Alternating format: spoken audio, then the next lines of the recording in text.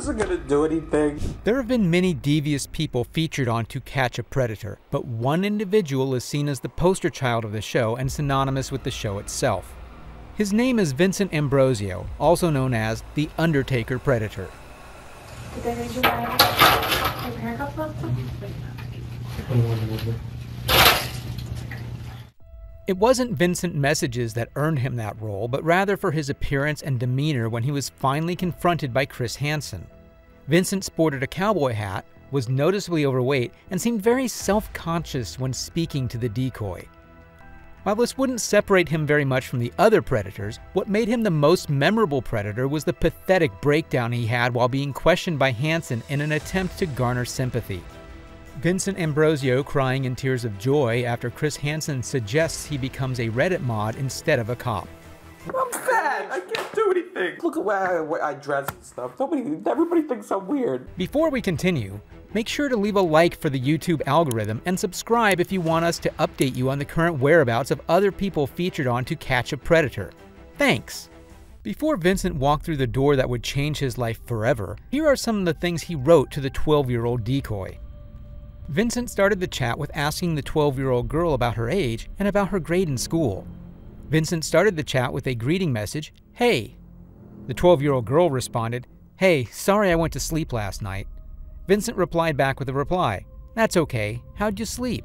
The 12-year-old girl then replied that it was a tough day, but Friday was better. Vincent asked, "How old are you?" The girl replied, 12, and you? Then Vincent replied, 19. What grade you in? The girl replied, 7th. Then Vincent asked, "Could I see a pic of you?" After writing those messages, Vincent drove over 50 miles to meet who he thought was a 12-year-old girl. Fairfield, Connecticut police collaborated with former NBC News reporter Chris Hansen from To Catch a Predator in an undercover sting to apprehend suspected online predators and made 10 arrests.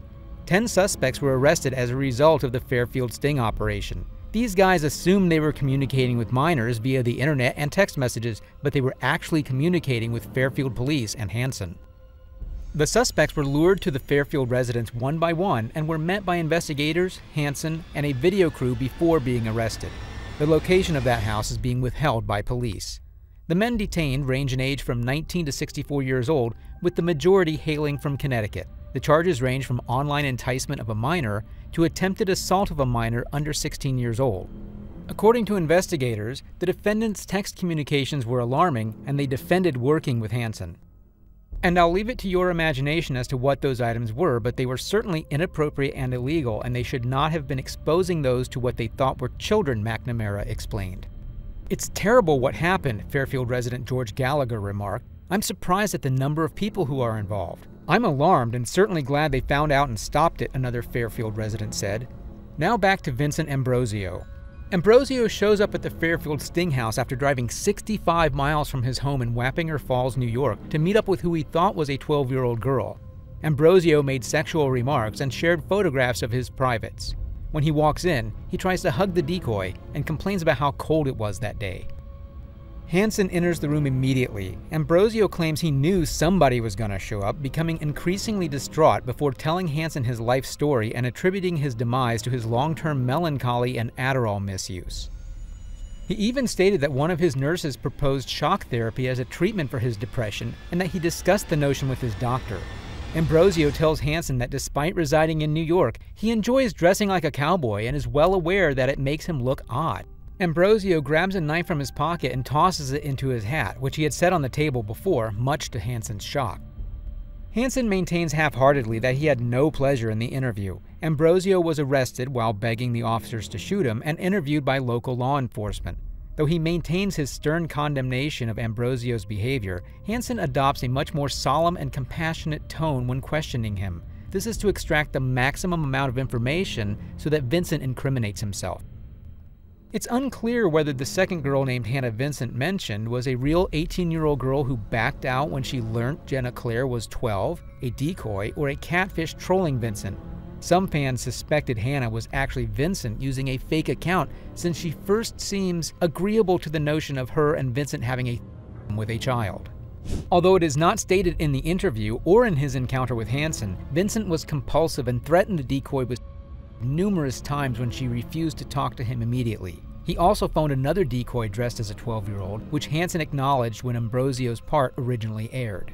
In 2021, Hansen said on his podcast, Predators I've Caught, that the last time he heard from Vincent, he was in a halfway home, most likely for and/or addiction therapy. Ambrosio's interview is the closest Hansen has ever come to directly telling a suspect that they are about to be arrested, assuring him, "There are some people over there who are gonna get you on the next step to get better, okay?" This is out of character for Hansen, as he usually never tells predators they are about to get arrested, which some fans have speculated was because of Vincent's age being 19 and him showing remorse. And it was tough. He was obviously depressed. He mentioned, "I go from solid questioning journalist to thinking, hey, I've got my own 22 and 25-year-olds. I've got to handle this differently," Chris Hansen stated. Ambrosio is still on the sex offender registry as of 2023. However, since his release from prison, he's been up to a few things. More on this later. While Vincent was in detention, his father called the decoy and threatened her with legal action until she told him where he was. The only way this was even possible to begin with is because Vincent had not yet communicated to his father that there was never a real 12-year-old girl and that the entire thing was a sting operation. Additionally, the decoy answered in character because the sting was still taking place. Who is this? My name is Jenna. Who are you? Is this Jenna? I'm Jenna. Who are you? I'm the police. Okay. Now, onto the court proceedings. Specifically for this video, we have obtained a copy of the actual court transcript. We work super hard on these videos, so a like on the video would be greatly appreciated. The court case starts out with Vincent's lawyer briefly explaining to the judge that Vincent's family had attended the sentencing and used Vincent's mental state as a way to justify his monstrous actions by saying, "He's been in and out of psychiatric hospitals. He's had extensive psychiatric treatment, different medication trials, and Dr. Walmer referenced that he's developmentally delayed for one, which I think contributed to some of this conduct." Vincent then spoke to the judge directly and had this to say just before he was sentenced. "Okay, and I have to ask you this, Mr. Ambrosio, is there anything you'd like to say to me before I actually impose a sentence? I'd just like to apologize for what I did. I know it was wrong and it will never happen again." "Okay. I'm not that kind of person." "All right, thank you." Ambrosio was sentenced on November 14, 2016. He was prosecuted and convicted of attempting to seduce a minor through a computer, attempted second-degree assault of a minor, and possession of, and he was sentenced to 30 months in prison on a 10-year suspended sentence. He also had to register as a...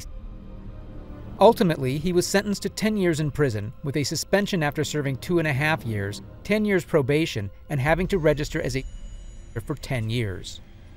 Vincent served part of his 10-year suspended sentence, but was eventually released back into society on January 29, 2018. According to unverified sources online, people who have claimed to have seen Vincent since his release have updated everyone on his current whereabouts by saying, "He works at a shop right where my buddy works at. Everybody there just mocks him relentlessly." When people asked for more details, the Redditor elaborated by saying, "He works the night shift so he doesn't have to interact with the customers." According to another individual online, they claim to have found a copy of Vincent's resume, which details that he works as a car detailer at CAP Solutions, as well as a caregiver at Edward Bastone, and doing a part-time job as animal caretaker at Southern Duchess Equestrian. Lastly, he also eventually went back and got his GED, since, if you remember, he claimed he flunked out of high school. What are your thoughts on Vincent? Please share your thoughts in the comments section below. And give us a thumbs up if you enjoyed the video, and don't forget to subscribe to Criminality and click on the bell icon to receive the most recent videos as soon as we post them.